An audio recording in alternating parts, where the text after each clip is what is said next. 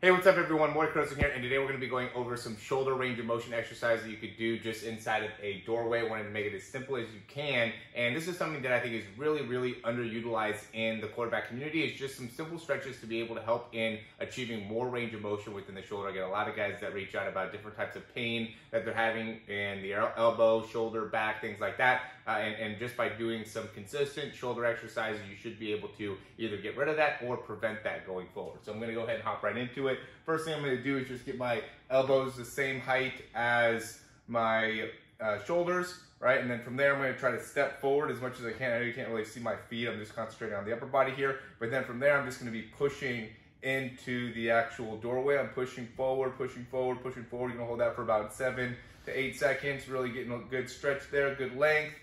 And then I'm going to go and reach all the way up over top, straighten out my arms. And I'm going to do the same thing. Push, push, push, push, push.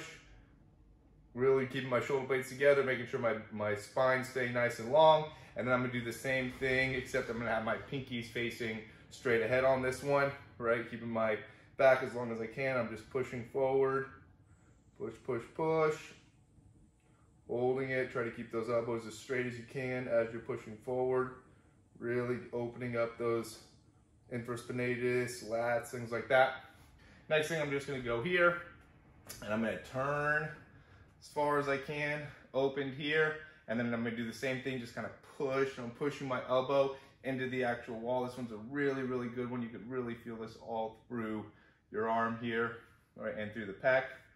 Excellent stretch.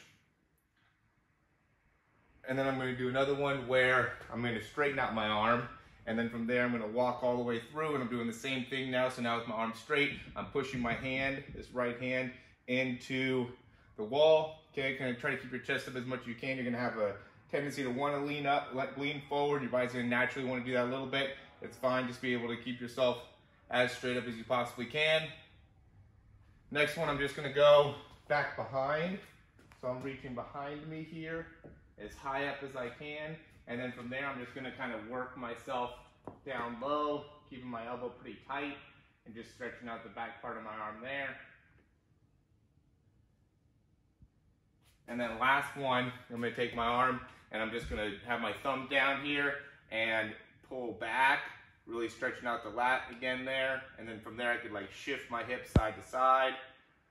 Allow yourself to open up, breathe into the side part of your body. That's a really good stretch on that one. All right, so those are just some simple doorway exercises that you could do that will really help you out in keeping your shoulders nice and healthy.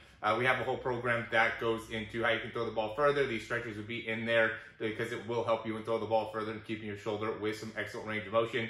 But it also goes into strengthening exercises, a lot of footwork drills, just things to help you become an overall better quarterback. You get your first 7 days free. You can check out the link below, find out a little bit more about the actual program.